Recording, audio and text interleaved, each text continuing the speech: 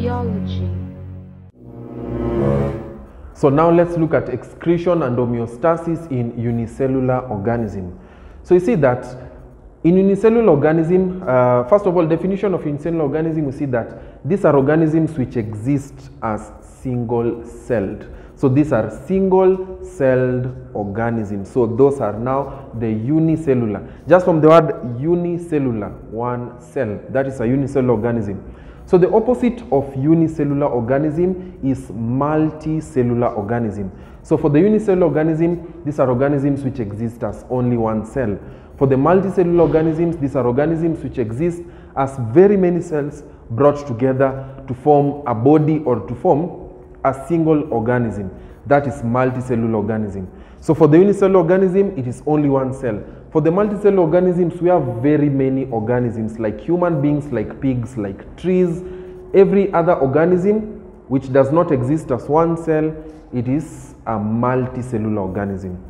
So in this case, in this subtopic, we are looking at excretion and homeostasis in such organisms. So these are among the unicellular organism which comprises of the amoeba, the bacteria, the yeast cell, the paramecium, the different protozoas, etc. that we have.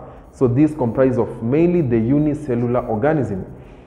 So apart from that, we see that most of these unicellular organisms are aquatic in nature. It is very difficult for you to find a unicellular organism existing here in the atmosphere for some time. So most of these organisms are aquatic in nature.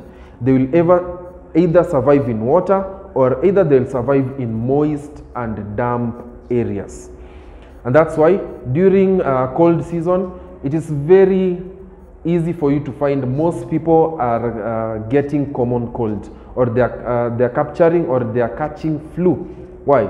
Because during the cold environment, so the environment is moist. So since the environment is moist, most unicellular organisms, basically pathogens, can be found suspended also in the atmosphere alongside the different water vapors in the atmosphere. So you see that these unicellular organisms produce different waste products. The normal waste products produced by the organism. So they produced waste products such as carbon dioxide and the different nitrogenous waste. So just like any other organism, they also produce the different waste products, including carbon dioxide, including nitrogenous waste, including the different mineral elements that are waste in their body. So they remove anything that is not useful in the body as waste. So after that, let's now look at the process. So excretion in unicellular organisms. So how does excretion in unicellular organism mainly take place? So excretion in this organism mainly takes place through the process of diffusion. So diffusion is the main process by which excretion in this organism takes place. So remember diffusion in Form 1, we say that diffusion, this is the process whereby molecules move from a region of high concentration and to the region of low concentration. That is diffusion. So movement of molecules from region of high to a region of low. So diffusion is the main physiological process whereby waste products can be able to be removed from unicellular organism. So the waste from these organisms, example, the dissolved gases, move from the cytoplasm of these organisms whereby they are of high concentration and into the surrounding water where concentration is low. So that is basically exactly how waste products get out of this organism's body. So inside the bodies of this organism, it is highly concentrated with the waste product. Inside the organism, therefore, becomes highly concentrated. The surrounding water medium or aquatic medium is of low concentration.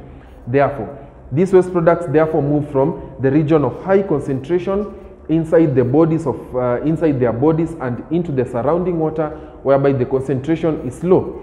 So apart from that, we see that water will move into the vacuole, and then like when the vacuole becomes full with the water, so the vacuole with the water and the waste products. So if the vacuole becomes now full with water and other dissolved waste products, so this vacuole is going to move towards the cell membrane, as you can see. So the vacuole is going to move towards the cell membrane, and then the cell membrane is going to open. After the cell membrane opening, the vacuole is going to burst to the outside, therefore releasing all the contents, or rather releasing all the waste products that were in the unicellular organism. So that is basically how excretion takes place in unicellular organisms. So remember, It begins like this. Inside the cytoplasm of the organism, there is the buildup of the different waste products in their bodies, be it carbon dioxide, excess water, be it nitrogenous waste. So after all these waste products have been built inside the bodies of the unicellular organism, therefore a vacuole develops into the cytoplasm. So after the vacuole has developed into the cytoplasm, all these waste products are going to enter into the vacuole. So when the vacuole becomes full, the vacuole will then move towards the cell membrane. So after it has moved towards the cell membrane, so the cell membrane is going to open on the position of the vacuole. So the cell membrane is going to open. After the cell membrane has opened, the vacuole is going to burst open, therefore releasing all the contents, all the waste products from the unicellular organisms and into the surrounding where the concentration is very low.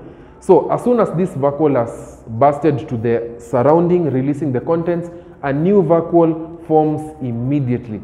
So this new vacuole forms immediately in order to continue the process of excretion in this unicellular organism. Biology.